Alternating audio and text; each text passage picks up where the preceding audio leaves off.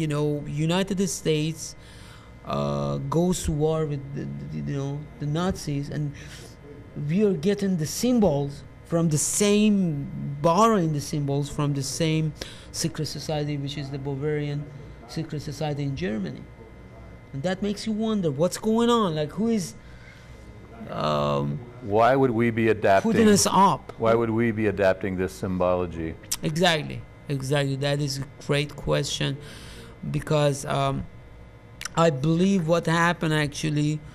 You Derek, go ahead. Because I don't want to talk. I think that some of the theories behind some of the stuff is the Greeks and the Romans, the first democracies, were supposedly started there, minus one in Persepolis, Okay. but they so a lot of those buildings and shapes were attractive, but symbology probably before there was languages, people communicated in symbols, Absolutely. and also Absolutely. so they've transcended over the decades, but they're constantly everywhere. We're bombarded by symbology, and for them, I think it's a power thing. Yep.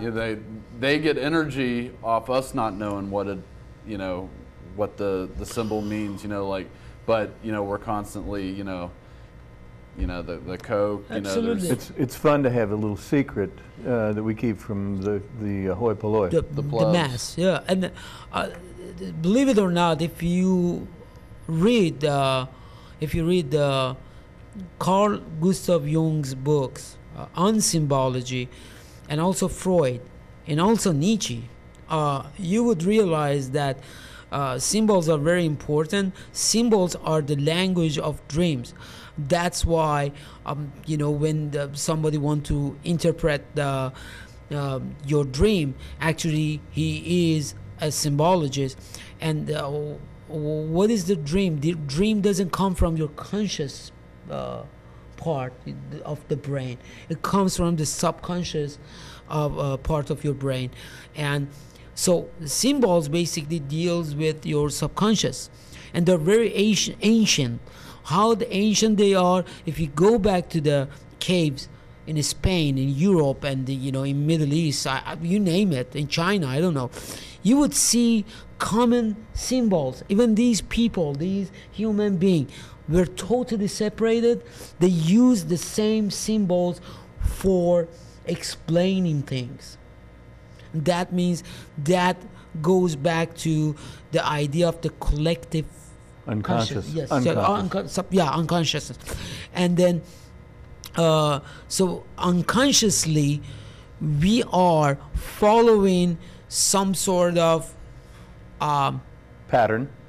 yeah, exactly. Unconsciously, not consciously, unconsciously. So even I say, hey, I'm against globalism, and I'm against this and that, but unconsciously, my unconscious and subconscious would respond to it.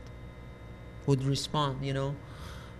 the sign, to McDonald's, or you name it, anything that you see, everything is symbolic.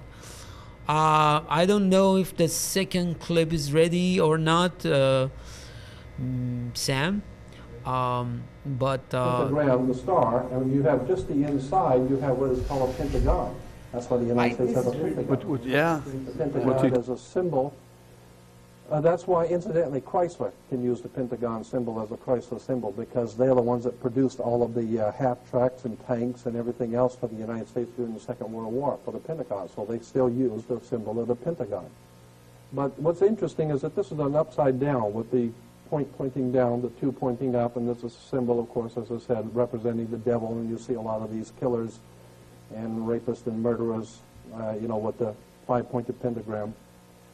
Here it is again, just showing you how it has its connotation with the pointing down being the devil.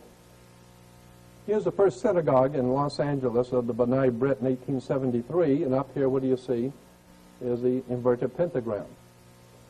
We're talking about this is the first synagogue in Los Angeles, and they're using an inverted pentagram, which everyone knows is associated from the earliest ages in the Middle Ages with devil worship, okay?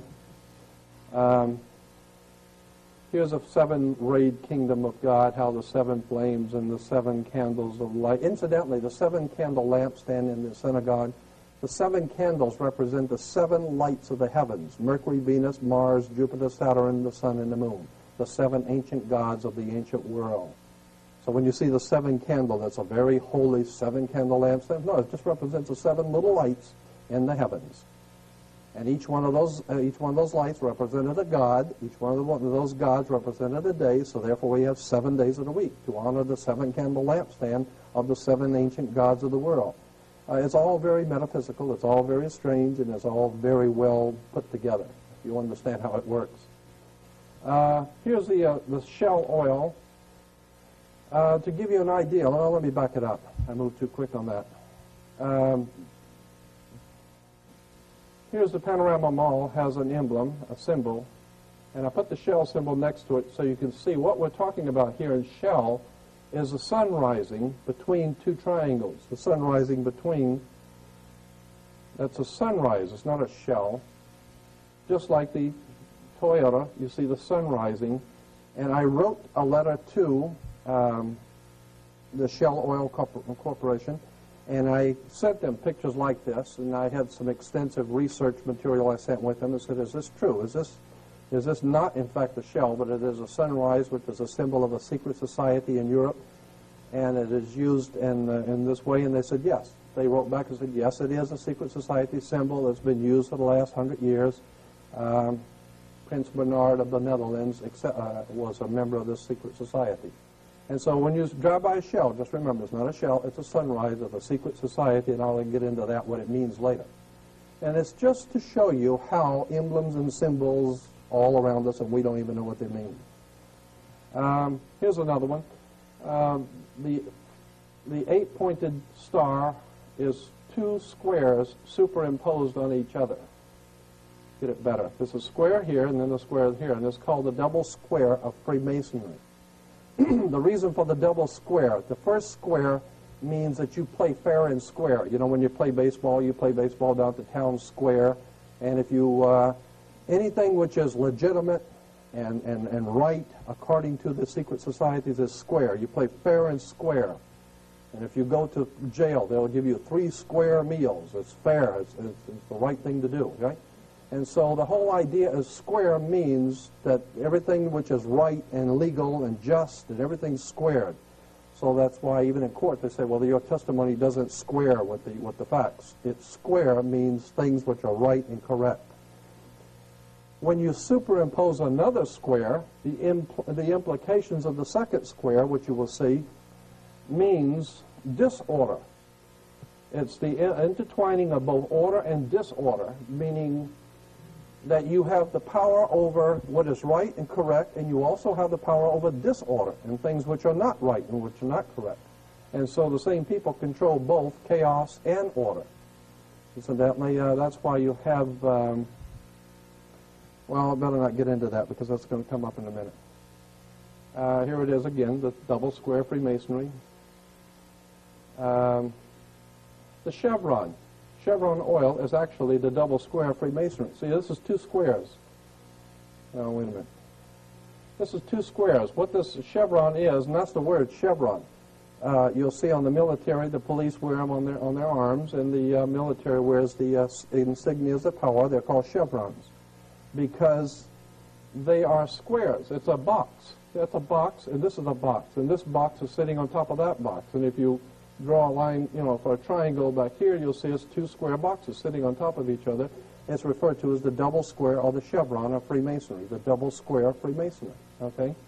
And so it implies that the powers that be in this world have both control over revolution, trouble, anarchy, and they have control over good government and over righteous government. So they can do whatever they want. You want to have a good government or a bad government, they can do the same. They can do whatever they want because they got the money and they got the power. Here in England, of course, it's more appropriate in England, is the double square Freemasonry in London at the Parliament. It even says the octagonal Central Library in London has the double square Freemasonry. And of course, I think it's appropriate there because they do, in fact, finance and organize and direct all over the world all